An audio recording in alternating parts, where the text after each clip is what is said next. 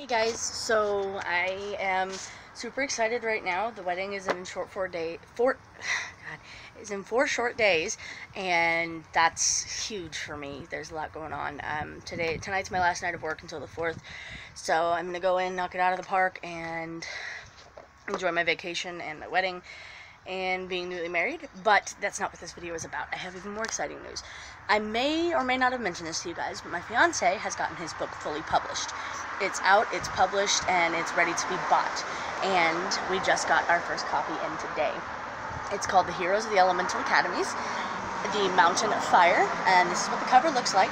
So if you guys want to buy that, you can get it on Barnes & Nobles and Amazon, and the ebook is $4.99, and the hard copy is $20.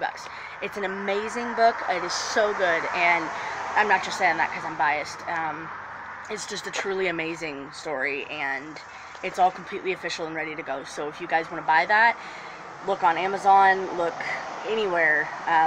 Basically, mostly online right now. They don't really sell it in stores yet, so you'd have to order it. But yeah, definitely read this book. It is super amazing. We're holding the first hard copy right now, and we're super excited. First thing I'm going to do is read it again because I love this book. It's amazing, and no, it's not because I'm biased. But yeah, I wanted to throw that out there to you guys. Again, it's The Heroes of the Elemental Academies, The Mountain of Fire, and you can buy it on Amazon.com and on BarnesandNobles.com, and you can buy it on ebook or on hard copy and have it delivered to you. And keep an eye out for book number 2, because there is going to be a book number 2 very, very soon.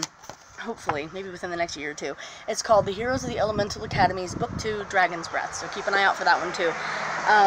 This is an amazing book series, and I really hope it helps somebody out, so please keep an eye out for that, and let me know if you read it. Thanks. Bye-bye, guys.